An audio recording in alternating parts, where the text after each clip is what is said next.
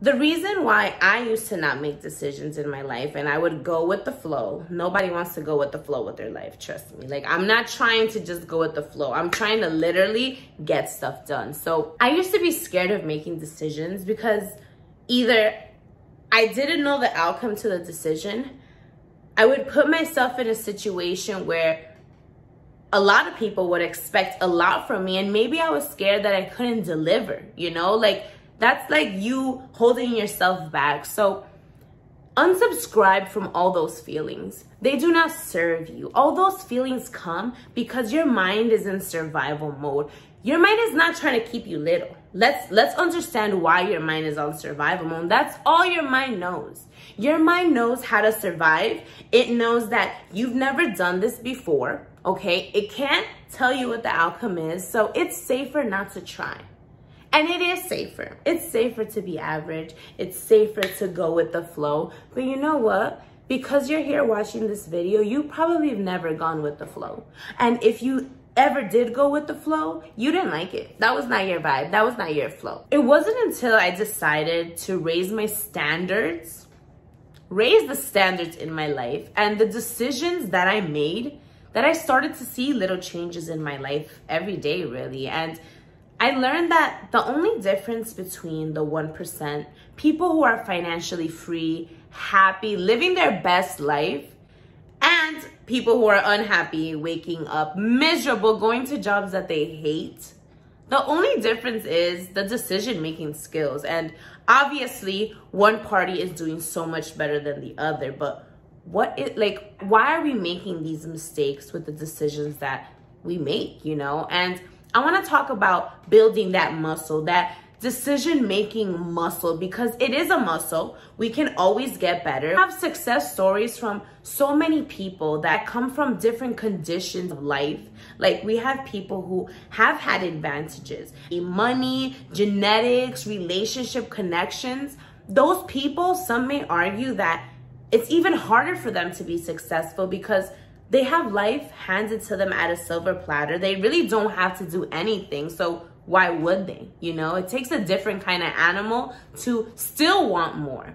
And on the other hand, we have people who are not given anything, who were destined to fail. There's no reason for these people to make it, but yet the underdog somehow finds a way. So I really want to emphasize that anybody can change the conditions of their life by making the right decisions. You are the one that can form your own destiny. In order to make better decisions so that you can change your life, you have to practice.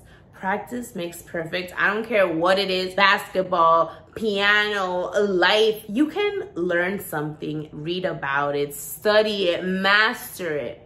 But if you don't do it, you're really never gonna know the feeling. You're not gonna witness it with your own body. You're feeling everything. So do it. You know what I mean? Knowledge is power, but action is what comes after. In order to build your decision-making skills, we need to really be in charge of our daily decisions, because a lot of our decisions, we like to say, is that we're going with the flow. Our subconscious mind takes over a lot of the time. And that's how you stay average. And I hate when people say, like, oh, some people are okay with being middle class or being mediocre. And I have never met somebody that if I tell them what kind of life they want, they're gonna say, I'm okay with being an average, mediocre person. Like, nobody's gonna say that. Difference is that you need to take control of your life. We can't just talk about it, we have to be about it. And practice is gonna take us there, because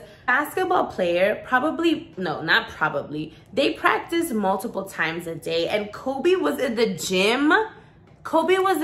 Rest in peace, when people were sleeping. He was always practicing. He was always becoming an expert in the game because he never stopped learning.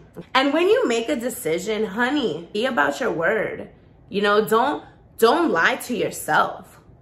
I said this in another video about gaining confidence. Don't you lie to you. If you say that you're gonna do something, do it.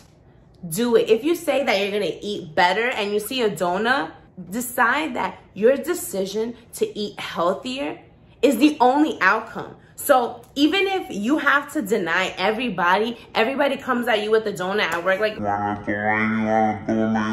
no, baby, I do not want a donut. That donut does not serve me, okay? Maybe on my cheat day I'll have it, but not today, boo, okay? The decisions that I used to make when I was in my 20s, I feel like they were to serve other people, you know? Like, I went to college because my mom wanted me to go to college. In her generation, if you went to college, you were gonna be successful. And I had to really prove myself to her that it could be another way, you know? And I prove that to myself every day with the decisions that I make. I decided not to go to college, but I decided that I was gonna be somebody too. You know what I mean? So if you make a decision, practice it. Don't be scared. Every single time we make a decision, there should be only one outcome, and it will be growth. Never really fail when you make a decision. It's always a positive outcome, because by you making that decision, you learn now how to make better future decisions, period. If you never made a decision before, if you allow the outer world to tell you what to do, you don't really know how to make decisions, and you're going to make bad decisions. Even if you practice so much, you're always gonna make a bad decision. But it's your job to view that bad decision as a learning tool. Okay, I done made this bad decision, but how am I gonna make a better one tomorrow? How am I gonna grow from this? Because I always choose growth. I always choose growth. And when you always choose growth, there is no losing. Your knowledge bank just grows and grows and grows. A bit off topic, but I now believe that Carolina, I am not my mind. My mind is a totally different entity than I am. My mind can suggest decisions for me. Ooh, you can suggest and give me as much advice as you want from what you know, because your knowledge is from memories, you know, from the environment, from people, from situations only that we've been through. But I am the one. Not my mind. My mind gives me the suggestions, but I am in charge of making the final decision. And if I always choose growth, then it doesn't matter what my mind suggests. If it tells me, no, you can't do this, you're not supposed to make a YouTube channel. You're supposed to be at work, honey. You're supposed to be saving every dollar that you have, because you never know if there's gonna be this, that, do. And my mind suggested that to me, but guess what? I made the decision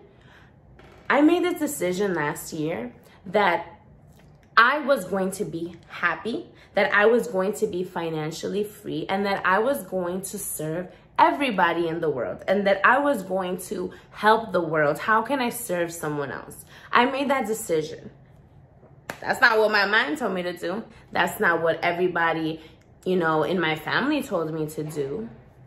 But sometimes you just gotta break the rules and take risks. And if it wasn't for me quitting my job and making that decision and committing to the greatness, I would have never been here as happy as I am today. I hope that this video has kickstarted you to start building your decision skill muscle by practicing it daily, by being in charge of the decisions. And when you say you're gonna do something or not do something, let that be the only outcome possible. There's no changing it. You already made that decision, period. You're a boss. Okay, leave me a comment right now that says I am going to decide to be in charge of my life, because if you write it, if you put it out in the world, that's how much more it's gonna be true. So leave me a comment, tell me that you are deciding your life, sis, because if not you, then who? The outer world.